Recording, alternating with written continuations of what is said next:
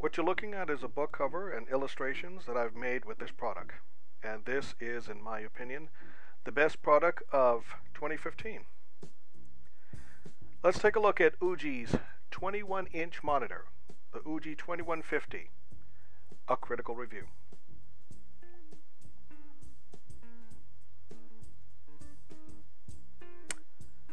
It's not often that I come across a product that is so well made and so technologically advanced that I can say that it's actually upscaled my work. But for the past 6 months or so, I have had the enviable privilege of working with this pen monitor. Let me give you a little bit about my background. I've been a fine artist for more than 35 years. I'm at 50 right now. And I've been a digital artist for the past 15. So from illustration to colored pencils to acrylics and oils. I've used them all for private as well as professional work. And I'm actually working right now on a 6-book project, and we're both doing the cover illustrations as well as the illustrations for inside. But for the current and future artists, it's intricately important that you tie your art with technology. This is not only important for the fine artist, but also for anybody else who's interested in any of the arts, from animation to filmmaking. Having a pen monitor is invaluable. I can't tell you how much this has improved my work. And a pen monitor is one of those indispensable and useful products that will literally transform your work. I can't say enough good about it. Now, in this industry of the pen monitors, the signature tablets and pen monitors is made by Wacom. And Wacom's technology is also licensed by companies like Samsung, whose pen technology you'll find in their Note series, both in the Note 3, 4, and now 5, as well as their Note tablets. So at the moment you have 10 and the 12. I'm not sure if the 18 has a pen. But for the most part, you have the Samsungs, you have the Yoga tablets, and I believe you have a Microsoft. They have the license for from Wacom as well. So any of the ones with a pen technology, most likely it's from Wacom, and those are the best. Okay. Well, about 3 years ago, some smaller companies started to introduce competitive models at substantially lower prices than the Wacom. And the UGee is one of them, and their products are amongst the best on the market. The UGee 2150 is their 21.5-inch diagonal monitor. Now, this is a high-definition monitor that works both with Apple Macintosh as well as Windows. And it's now actually updated, so it works actually with Windows 10. The 2150 specs are as follows. It's 1920 by 1080 lines of resolution, which works out to roughly 16.7 million colors that can be reproduced. It measures 20.5 inches by 12.75 by 3 inches when it's collapsed, or if it's fully extended, it's 20.5 inches by 12.75 by 13 inches. It weighs 10 pounds. Now, this is not a monitor that you want to move often. It is heavy. I'm surprised that it only weighs 10. It feels like it weighs about 15, but the scale says 10, so we'll go with that. The response time is 14 milliseconds. It's a little bit on the slow side, but considering everything, price versus quality, I'm not going to bitch about that. Power consumption is 18.49 watts, and you have a power source of 100 to 240. So most of the markets around the world, you can use a pen monitor. It also has a DC for VGA, a D-sub, DVI input, as well as an HDMI input and a USB 1.1. Pressure sensitivity is 20.48, and at this moment that's still the standard, the highest standard by which Wacom also produces their pen monitors. This one has a LPI of 5080.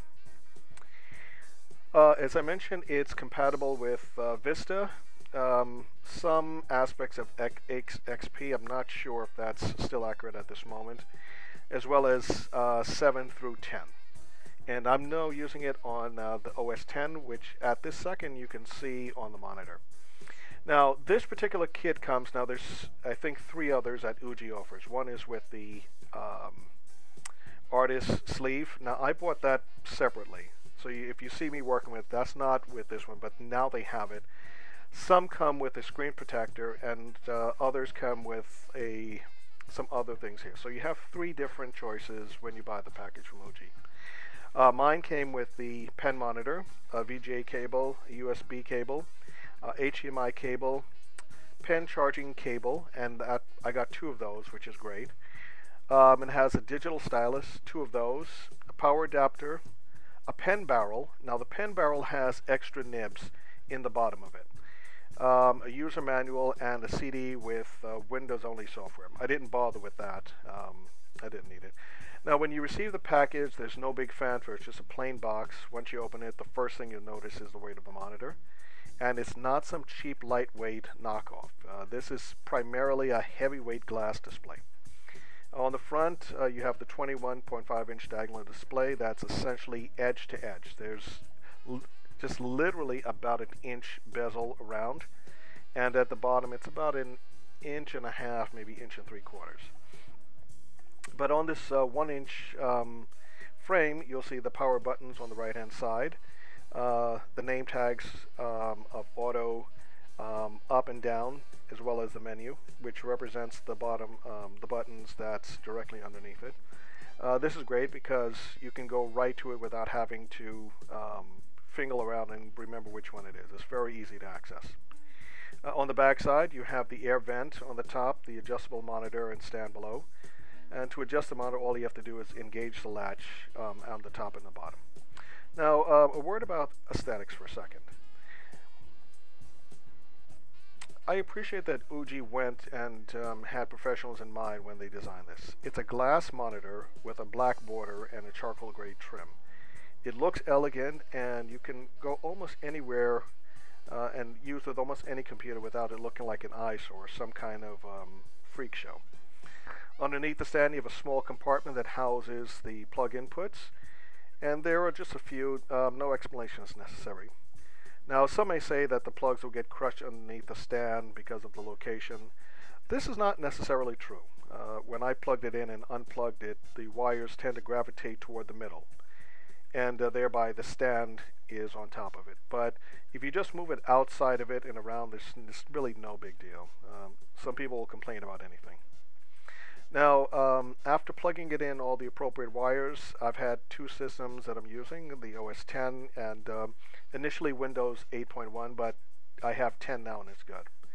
The best and easiest route for me was just to use the HDMI port, which connects directly into the computer's port, and you have a USB cable that you're going to need to connect to the computer via the hub. So you need both the USB connection as well as the HDMI to plug to a separate monitor. The current kit also comes with 2 electromagnetic pens, not capacitive, so you'll need the pens that are supplied.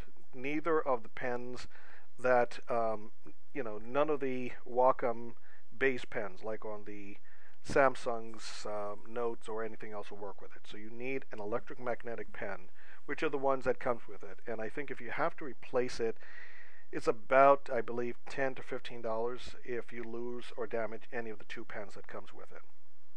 Now, here are 2 reasons that I found a bit frustrating. The pens have a small opening in the bottom, and this allows for charging cable to charge from the internal battery, so that the batteries can write wirelessly. And once fully charged, each of these pens can literally be used for about a month and a half, 2 months, without being recharged. And in the 6 months that I've had it, I've only recharged those pens twice, 1 each. So that's great.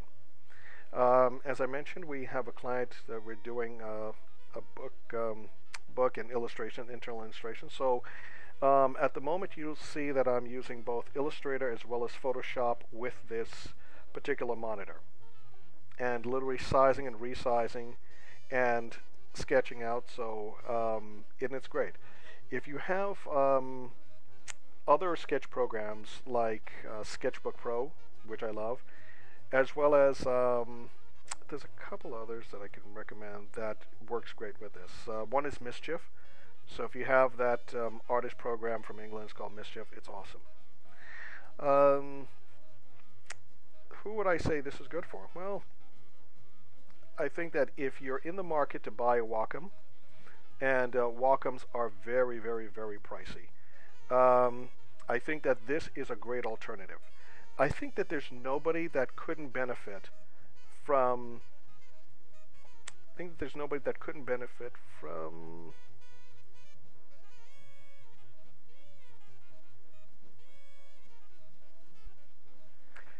Yes, there is nobody that I think cannot benefit from this. I think if you're doing, um, you know, high level work, if you work in motion pictures, something of that, and you really need the finest point with the lowest response rate, maybe a Wacom, but the trade-off is very high.